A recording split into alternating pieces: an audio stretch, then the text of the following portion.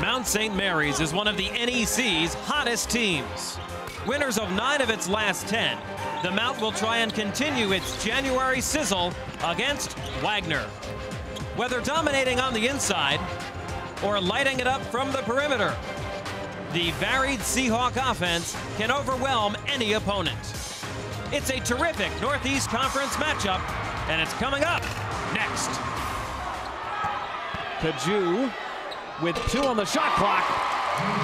Down the floor.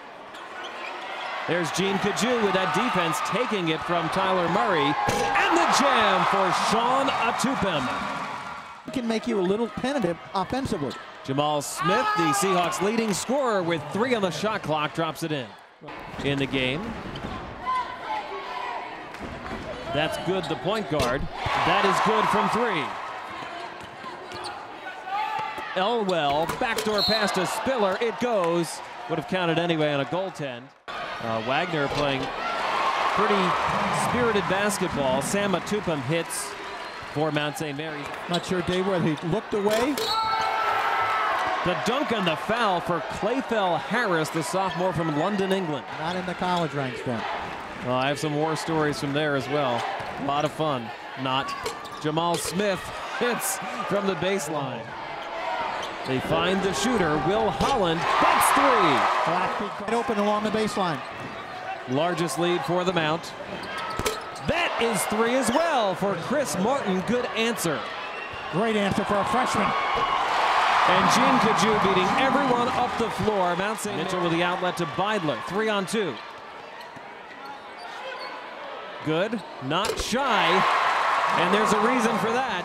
And he has 12. Mundweiler, no. Tipped in, though, by Clifton Spiller. The backdoor to Beidler, who hits. Half-court, nagging man-to-man D. Mundweiler for 3. He got it. Great ball movement by the big man, and 1. Kelly Beidler, the recipient this time. Won NEC tournament titles and subsequently went to the big dance in '95 and '99. Chris Martin hits for Wagner, an old favorite of ours. Sean Atupem hits inside. You know, you're looking for that 4th place spot with LIU losing or win by either one of those teams. And again, inside is Sean Atupem. Hit a foul here. Just giving it away. Kelly Beidler lays it in. Beidler right down the lane. 65-51. Trice will dribble out the clock. A near sellout at Knott Arena today as they honor the 1962 College Division National Championship team here at Mount St. Mary's, and they do it on a winning note. Is standing by with our player of the game, Jeremy Goode.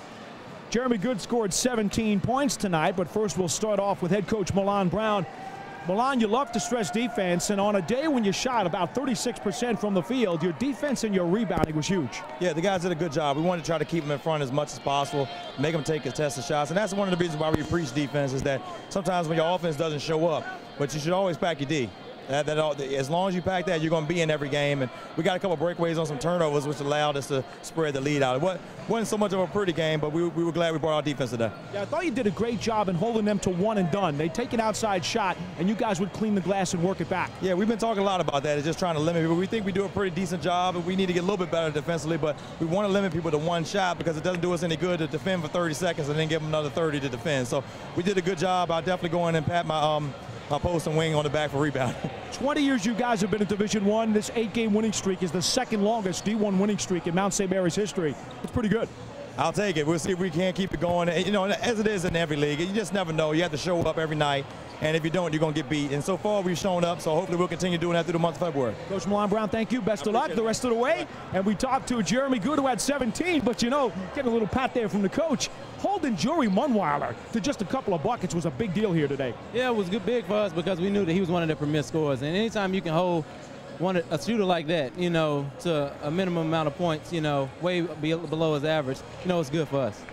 And I also see you guys play with a lot of confidence. They had whittled away a double-digit lead down to 9 there in the second half, but you guys never seem to crack. Oh no, we understand that we're gonna get teams the best shot night in and night out. Every time we step out, that everybody gonna try to play hard against us. They're a good team. Unfortunately they lost a couple, but at the same time they fight. They never stop fighting, and they made the game a little more interesting. We tried to end the game a little early and slow down, which allowed them to come back. But get a lot of credit to them. They're a good team. We beat a good team tonight, and we just got to say our defense, did what it was supposed to do when it was supposed to do it. Now, you guys play 4 of your next 5 on the road. You go into that streak or stretch with an 8-game winning streak. What do you have to do to keep it going?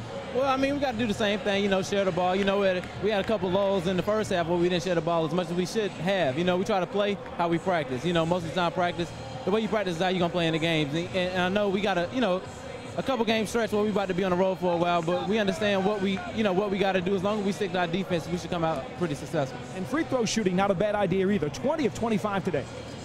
Anytime we can shoot free throws like that, 9 times out of 10, it's going to work out for us.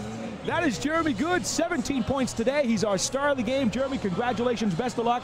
Dave, back to you. Before this game, Paul Dottino sat down with the dynamic backcourt duo of Mount St. Mary's.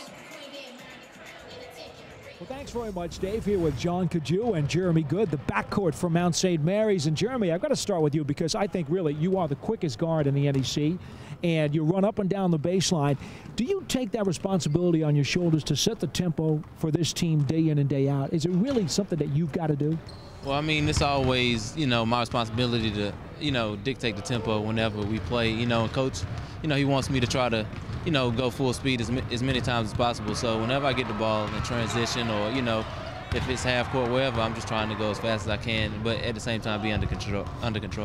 Now this year, you've got somebody playing beside you in Jean Cajou, who last year was coming off the bench. Now, which one of you two is quicker? I'll let him answer it. I won't say, I won't say, but we're both quick. We bring different aspects to the game, as 2 different players, but at the same time when we playing together, it works out. All right, John, why don't you answer that one for me? He's definitely faster than me. I'm not gonna lie about it. It's my teammate though. He's definitely probably one of the fastest people I've ever played against or played with. But that's good to have. Now, we talk all the time about how Milan Brown stresses defense, and I was talking to you before we did this interview about how I believe it all starts with you guys in the backcourt. Can you talk about your defensive mentality when you go into a game? I think us as guards in the backcourt, we got to set the tempo, dictate what goes on in the game. So if we put a lot of pressure on the other opponent's guards, it's going to hurt them. Getting the ball into the post, starting the offense, and stuff like that. So we definitely try to do that. How hard is it to have other guys buy into that? Because most people think everybody wants the ball and wants to score. But here, I think Milan Brown has basically told you guys, hey, defense is what we need to win. Well, defense is what Coach, he's a guard himself, so he understands that, it's going to start on the defensive end. If you want to win championships, you got to play defense. You got to stop the other team more times than they can stop you. So, people want to score, of course, but at the same time, we understand that if we want to put another banner in the school, we got to play defense. And speaking of a banner, you guys are a couple of games behind Robert Morris still. You will be playing them the last game of the regular season. John, I think I should probably ask you, when you look at the standings, do you much consider the fact that you'd like to catch them for that top seed, or is that something you can't think about? I don't think we're trying to think about that right now. We're trying to take it one game at a time. Like, the next team in front of us, try to make sure we take care of them, take care of home and on the road. And then when they come up on the schedule, we try to go after them. Speaking about taking things one thing at a time, when you first came here, you were kind of a walk-on, and now you're one of the big stars on the team. How hard has that transition been for you to develop from what you first came here for and now being a big gun? It was hard at first because, I had to sit down on the bench and watch everyone play, knowing that I could help and I could be out there helping my teammates and stuff. But, it was also good for me. It was a learning experience. I got to work on my game a lot, and I got to see things that I probably wouldn't be able to see if I was on the court. So I think it helped me a lot as a player. Jean Cajou and Jeremy Goode, a sensational backcourt here at Mount St. Mary's, and just maybe, another NEC championship on the horizon. Back to you, Dave. NEC Scholar-Athlete is Wagner football star Adam Farnsworth, an international affairs major who maintains a 3.79 grade point average. Congratulations.